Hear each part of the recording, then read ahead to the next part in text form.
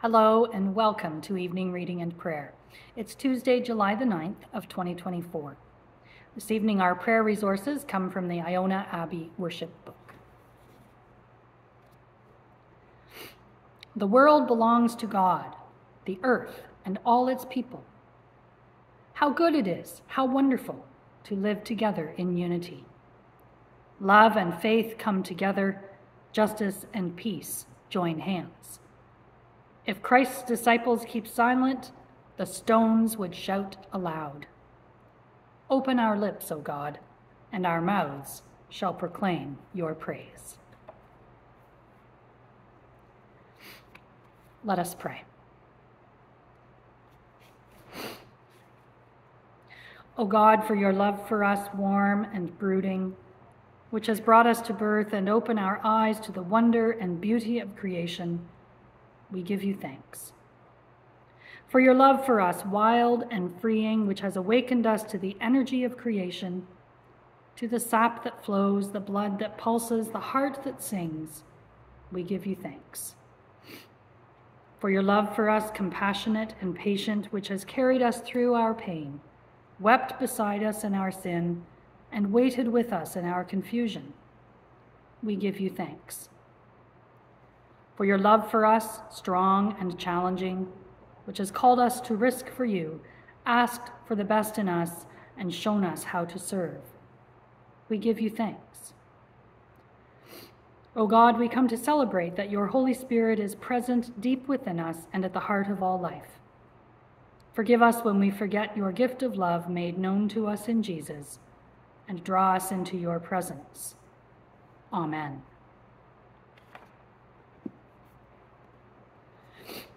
Our scripture readings this evening are from the book of Esther, beginning in chapter 3, verses 8 and 9 and 12 to 15. Then Haman said to King Ahasuerus, "There is a certain people scattered and separated among the peoples in all the provinces of your kingdom. Their laws are different from those of every other people, and they do not keep the king's laws, so that it is not appropriate for the king to tolerate them. If it pleases the king, let a decree be issued for their destruction, and I will pay 10,000 talents of silver into the hands of those who have charge of the king's business, so that they may put it into the king's treasuries." Then the king's secretaries were summoned on the 13th day of the first month, and an edict, according to all that Haman commanded, was written to the king's satraps and to the governors all over the provinces, and to the officials of all the peoples, to every province in its own script and every people in its own language. It was written in the name of King Ahasuerus and sealed with the king's ring. Letters were sent by couriers to all the king's provinces, giving orders to destroy, to kill, and to annihilate all Jews, young and old, children and women, in one day, the 13th day of the 12th month, which is the month of Adar, and to plunder their goods. A copy of the document was to be issued as a decree in every province by proclamation, calling on all the peoples to be ready for that day. The couriers went quickly by order of the king, and the decree was issued in the citadel of Susa.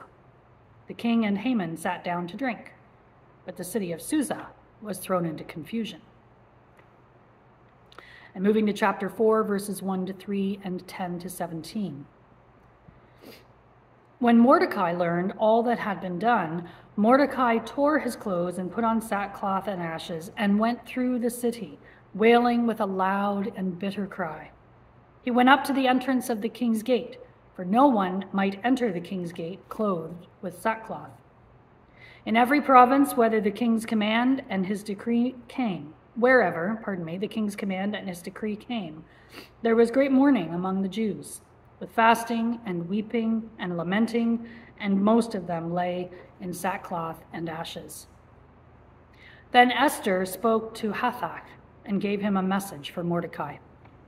"All the king's servants and the people of the king's provinces know that if any man or woman goes to the king inside the inner court without being called, there is but one law: to be put to death. Only if the king holds out the golden scepter to someone may that person live. I myself have not been called in to come to the king for 30 days. When they told Mordecai what Esther had said, Mordecai told them to reply to Esther, "Do not think that in the king's palace you will escape any more than all the other Jews. For if you keep silent at this time, relief and deliverance will rise for the Jews from another place, but you and your father's family will perish. Who knows? Perhaps you have come to royal dignity for just such a time as this." Then Esther said in reply to Mordecai, "Go, gather all the Jews to be found in Susa, and hold a fast on my behalf, and neither eat nor drink for 3 days, night or day. I and my maids will also fast as you do. After that, I will go to the king, though is it against the law, and if I perish, I perish." Mordecai then went away and did everything as Esther had ordered him. This is the word of the Lord. Thanks be to God. Our reading this evening comes by way of Anna Carter Florence's book, A is for Alabaster.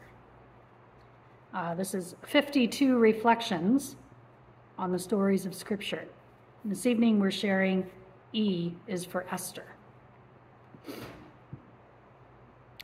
Esther shows up only once in the Revised Common Lectionary, in Year B, the 19th Sunday after Pentecost, proper 21. Perhaps that's commentary in itself.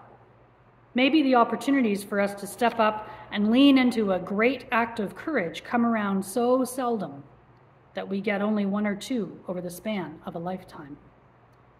Maybe those moments of courage turn out to make a difference for hundreds or even thousands of people. Maybe for that reason they're remembered as great acts of heroism, even if it's not what we intended. In which case, the issue seems to be, will we recognize a singular moment and seize it when it comes? Will we find the courage to step into a void with no guaranteed outcome? Or will we hesitate just long enough for the moment to pass by, beyond recall? How do we live in such a way that courage is available to us when we need it? There are no formulas, as Esther's story so aptly illustrates. She never asked for heroism. She never asked to be born in an empire hostile to her Jewish faith. She never asked to lose her parents and be raised by her uncle Mordecai, no matter how kind and wise he was. She never asked to be selected as a replacement queen in a kingdom-wide search meant as a royal distraction, after the former queen's courage ended up publicly embarrassing the king. And she never asked for Haman, the king's hell-bent on revenge advisor, to manipulate the monarch into signing an edict to destroy all the Jews in the empire, simply because his ego was threatened by one man who refused to bow to him. Esther's uncle Mordecai bowed to no one but the Lord of the universe. And Haman, who felt entitled to Mordecai's deference and subjugation, was enraged by it. So Haman conceived a plan that played into public xenophobia and nationalism.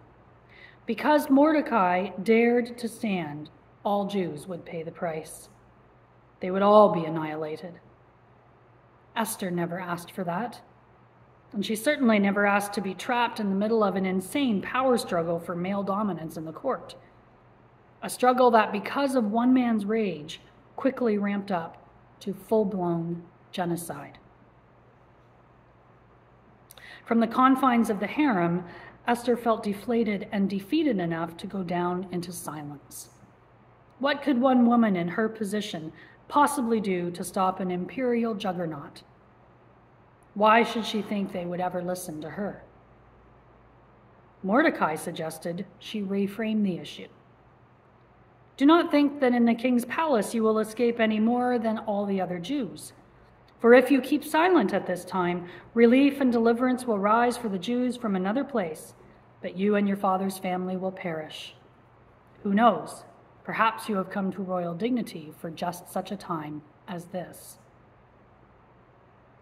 The issue is not whether we have enough power to confront injustice.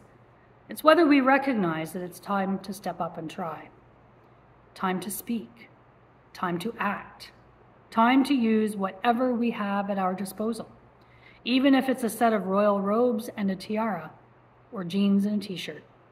Those could work. Esther recognized her moment when it came around. Even more amazing, she seized it. And because of that, we remember her as one of the greatest heroines of her time and ours, a woman who stepped out of obscurity and hiding, which is what her name means. Esther literally means, I am hiding, into a blazing spotlight of uncertain outcomes. There were no guarantees that she would succeed. There were no guarantees that she would survive. There was simply the imperative of the moment and the truth and the hope that her voice would be heard. Maybe she was sent to the kingdom for such a time as that. Maybe she did have enough courage to take a deep breath and use what she had. Esther doesn't surface much in Christian lectionary cycles, but our Jewish sisters and brothers have the right idea. Read the whole book out loud and in worship. Do it every year as the biblical text prescribes. Make it a festival called Purim to commemorate the story. Get the children involved with costumes and parades. Raise them with the expectation of the story, that the story of Esther isn't optional or occasional. It's written into our life. It's written into our faith. And it will come up each year, and then again in each life. And we have all that we need to play it.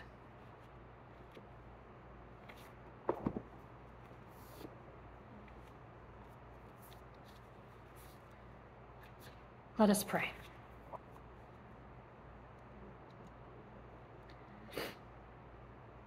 For the roots of our community and of all our communities, we thank you, living God. For what we share together here and for the life we share with others, we thank you, living God.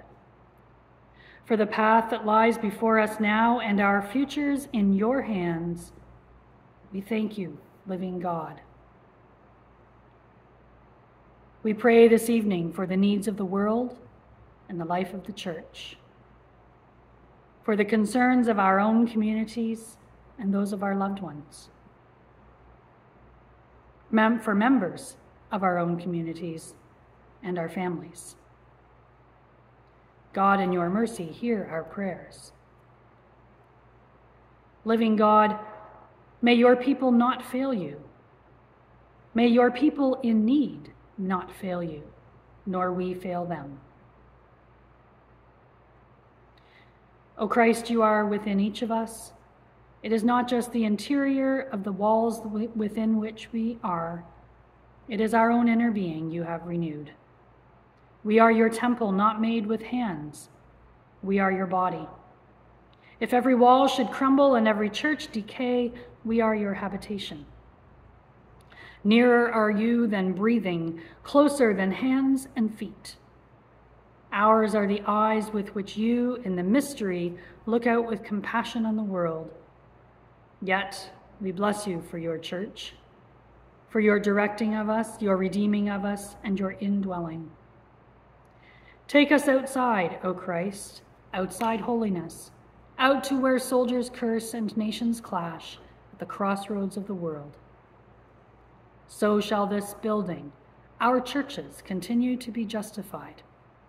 Our bodies, which make up the body of Christ, continue to be justified.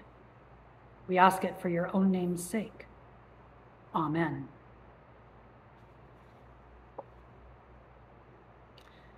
May God, who is present in sunrise and nightfall, and in the crossing of the sea, guide your feet as you go. May God, who is with you when you sit and when you stand, encompass you with love and lead you by the hand. May God, who knows your path and the places where you rest, be with you in your waiting, be your good news for sharing, and lead you in the way that is everlasting. Amen. And good night.